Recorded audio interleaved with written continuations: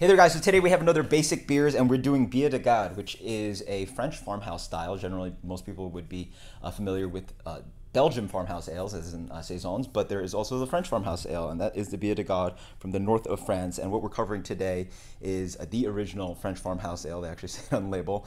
This is from Brasserie Duyck. This is Jenlain Ambrée. Yeah, this is, again, the original in the style, just like Saison Dupont, which is the original Saison. Many would consider this to be the original in the style and really what it should taste like. Talking more about the style is pretty interesting. It is a mixed style beer, so it has an ale yeast generally, but then there's a lagering process from 4 to 6 weeks. They store it at 32 degrees, and then what happens as a beer is that sometimes it offers these kind of like leathery, old school, kind of like cellar kind of flavors, like corky and musty. And then in general, this style is going to be just a lot more malty than your traditional Saison from Belgium. So let's dig in.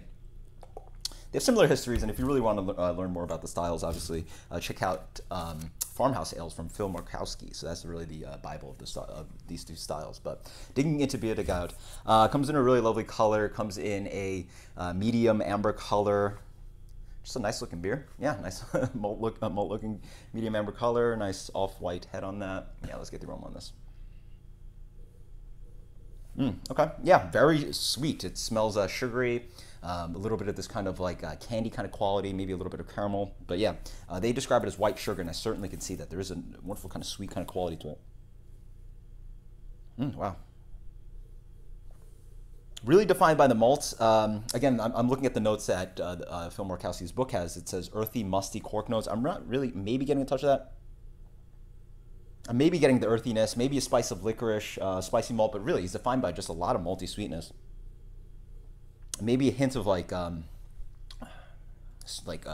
preserved fruit, you know, like a dried apricot or something like that. Yeah, but then as you wait more, there's a little bit of that kind of like funky, musty kind of thing. Pretty interesting. Cheers.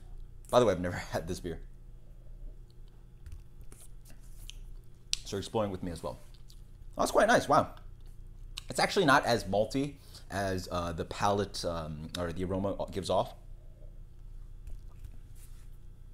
But yeah, up front there's a nice kind of like, again, like a fruity kind of sweetness. It has this kind of like preserved kind of quality. Again, jams, preserves, a little bit of this kind of like, and like preserved apricot, stone fruit kind of thing. A little bit of like preserved orange peel and orange marmalade kind of thing. But then you also get a nice kind of breadiness in the middle. It's a nice kind of hop quality towards the back end, which really cuts away at the beer. It really moves on the palate pretty well.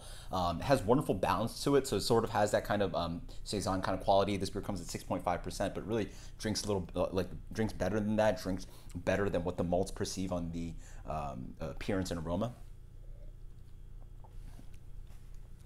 Yeah, it's actually like moves on palate quite nicely. Again, you get those little fruity notes and then nice pop of that kind of like earthy bitterness that jumps out. It even offers a little bit of green quality, so it drives away the beer quite nicely. Again, really nice structure on the beer with a little bit of like bready malt quality in the middle.